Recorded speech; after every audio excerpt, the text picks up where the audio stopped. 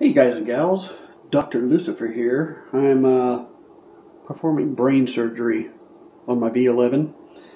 I got the old control board switched out, and I'm about to put in a new one. And no, I didn't film this whole thing, you know, step-by-step instructions or anything. Why? I don't know. But I do have some tips for you. In case you're ever in this predicament of having to open up your wheel for either maintenance or repairs. And apparently quite a few people have to do repairs on their V11, especially if they're the current batch 4 or whatever. You'd be surprised. And if you don't have to repair your V11, count yourself lucky. Anyway, here's my tips. Label everything. You see I got little tags, little labels on all the plugs and wires and whatnot. That'll make things a lot easier. And also the parts, the screws, the bolts, everything. Yeah, you're going to want to label those. And, you know, that'll make things a hell of a lot easier. Don't have to play, you know, like what puzzle piece fits in what slot, that kind of thing. And let's see, what else can I tell you as far as tips go?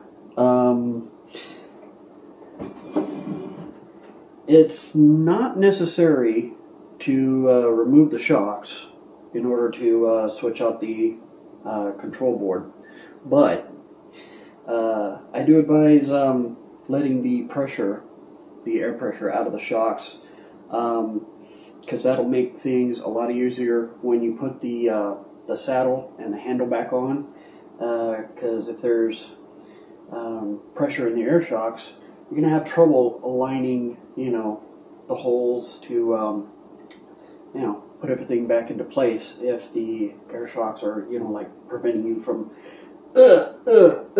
you know, pushing the handle down to get the bolts in the right slots, you know, the right holes. What else?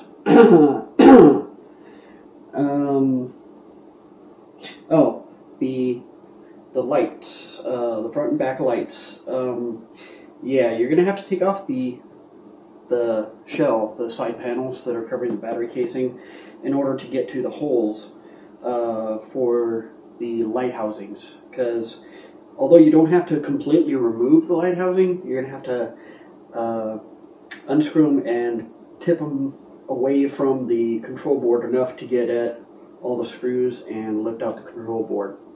So yeah, but as far as you know, just a little rundown of little tips that might help you along should you run into this sort of difficulty like I have more than once. There you go. That might make things a little bit easier for you. Okay, so I'll cut it here, complete my brain surgery, and you know, hopefully I'll get this thing back on the road. 45 miles and it dies. Come on now, man. InMotion, you're lagging.